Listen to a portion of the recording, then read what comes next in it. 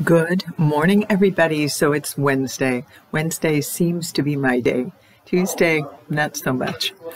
Anyway, so I want to begin with a thought.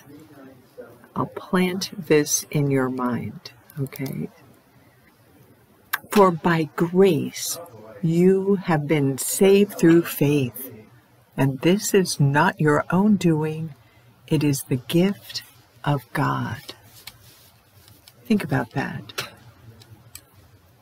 You and I often think that faith is my doing. It's something that I come up with, that I hold on to, that I plan. Not so much. We have a faith that has been given to us by the gift of God. So I've been reading a book called Metamorphosis. So you're probably not going to find it. It's kind of an obscure book.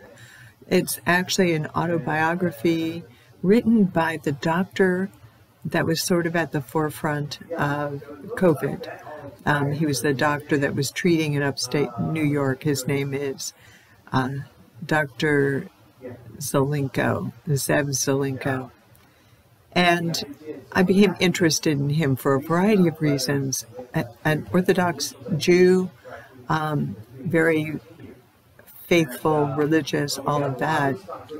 And I was shocked, frankly, that he used to be an atheist, which is why I bought the book, which is why I'm reading it. Okay, gives you an idea. So my question to you this morning, on the heels of thinking about faith and thinking about the fact that our faith is a gift from God, how long would it take for us to not be faithful? So, or what would it take in our life to not have faith? So, Zev Zelenko was raised in Russia or the Ukraine. You know how borders change. But he was raised by Jewish parents at the time. He was born in 1973, born at the time when you weren't allowed to practice your faith, and especially the Jewish faith.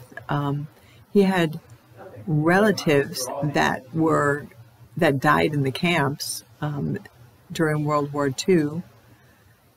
And when you look at his story, his history, frankly, it took one generation for faith, their Jewish faith, to be erased. And I think that's true of all faith. All it takes is one generation for a family to lose faith. No, I understand. We hear this in the Psalms.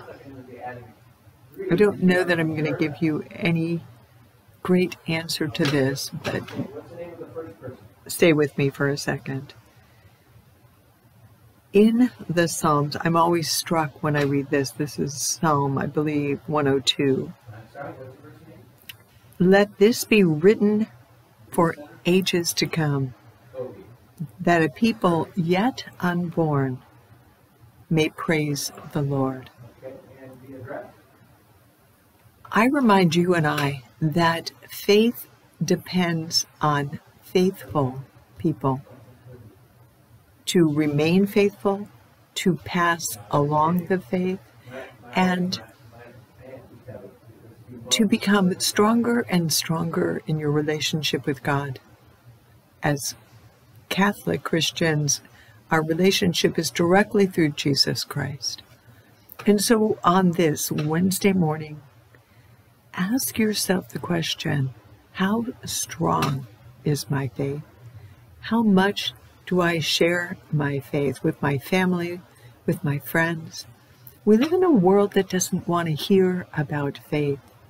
I'm blessed. I work in a church. And so talking about faith all day is okay.